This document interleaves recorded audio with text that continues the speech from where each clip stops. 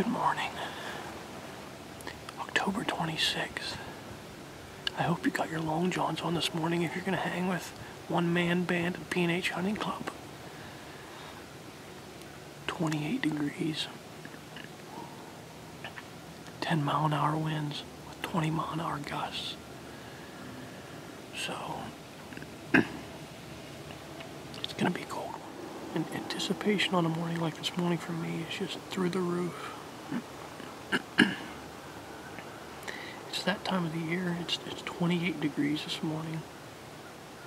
Morning like this morning, you're just constantly, I'm probably going to end up having to go to the chiropractor on Monday morning.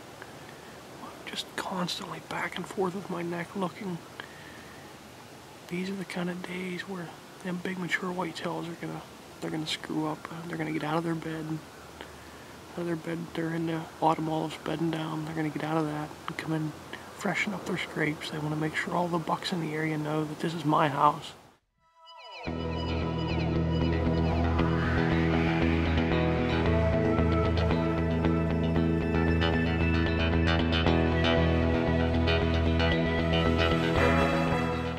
think I'd been better to wear a set of shooting muffs this morning and just go off high sight because it's enough to drive a guy nuts.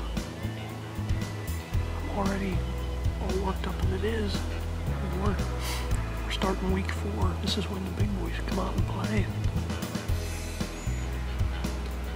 I think if I get a chance in a doe, I'm going to have to shoot because I got to get something to get the edge off.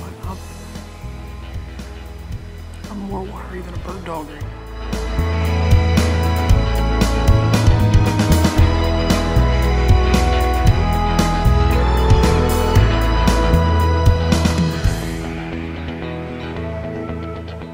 We're going on 8 o'clock and no deer sightings yet, other than a little bit of wind. I think this morning's prime morning, 28 degrees.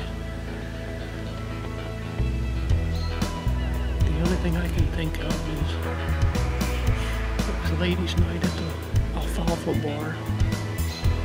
We might start seeing them stagger back a little later than we normally do. It was Friday night last night. They went and let their hair down and got a little wild and crazy. And we'll start to see them trickling in here to the bedding area here a little later than normal.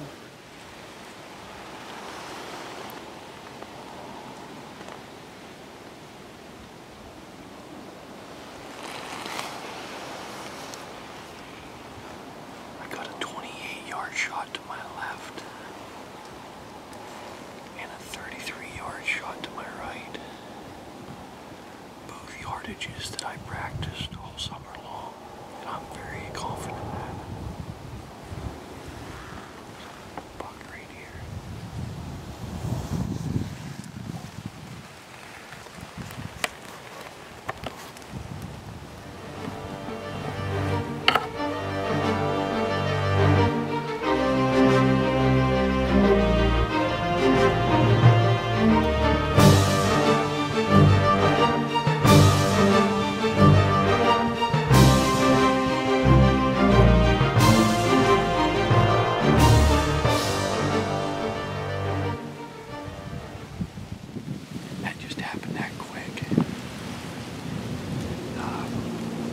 That's kind of what I thought was going to happen. I mean, it's getting close to 9 o'clock. That's the first deer I've seen.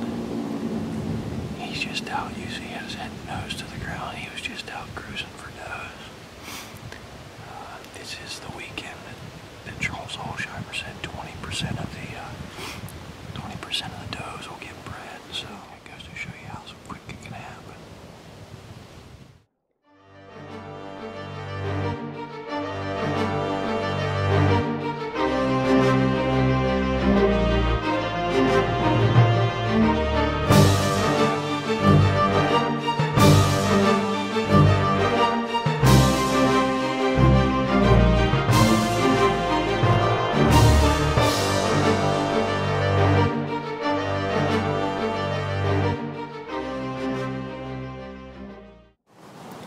Once again, that just happened. I mean, I'm up here on a ridge.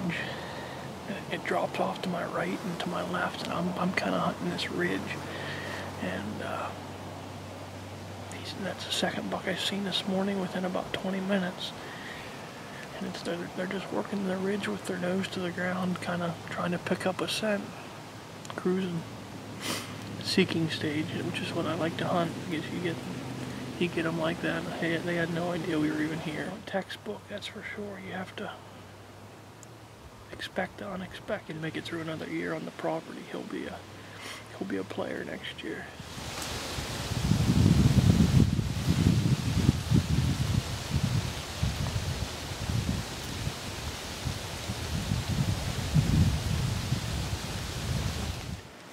Well, I think I'm gonna call it a morning. Getting ready to go on 10 o'clock, and I want to use the rest of the morning into the afternoon as a maintenance day. This is the third Saturday. We're getting ready to go into week 4. We've got week 4, 5, and 6, which is going to get pretty hot. And I want to make sure I have all my stands exactly where I feel they need to be for the upcoming rut. That was a good morning to be out. And we'll probably see you in a stand tonight. If you're an avid hunter such as myself, you know that a hunt can change in a split second. And this hunt on October 26th was no different. I was packing up my bags and heading to go do some tree stand work, and Mother Nature had another plan.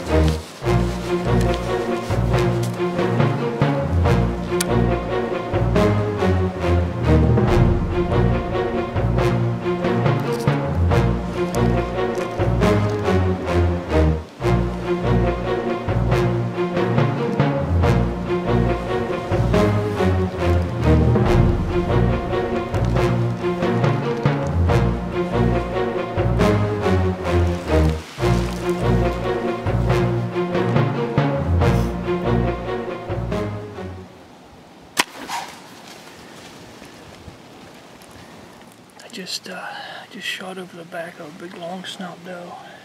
I was crawling down. I had all my gear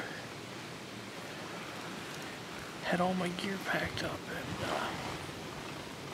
I looked behind me, and a mother and fawn came right into the shooting lane. So we got to skin out Dad's deer tonight. So I figured I'd go ahead and let one have it today. This morning didn't have an opportunity. He was just getting ready to climb down. I look in there right behind me.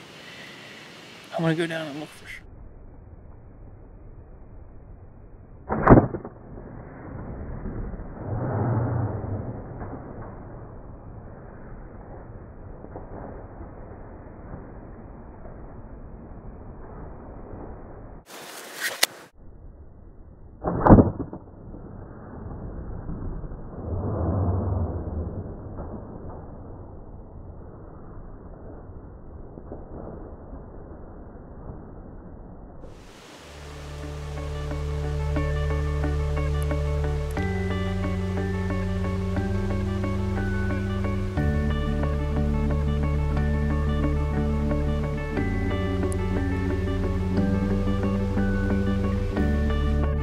First thing I did when I got down here is I ranged from the tree that I was in to where she was standing.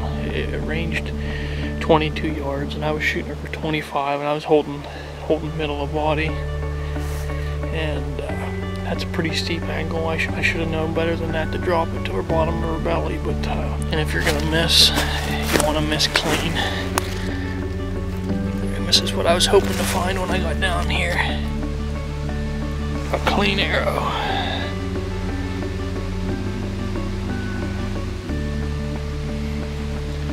So it was a clean miss, and we can chalk that up as experience. You always got to take in consideration that angle of the arrow. That's how it goes. I was in the hot seat this morning though. One-man band. I'm out.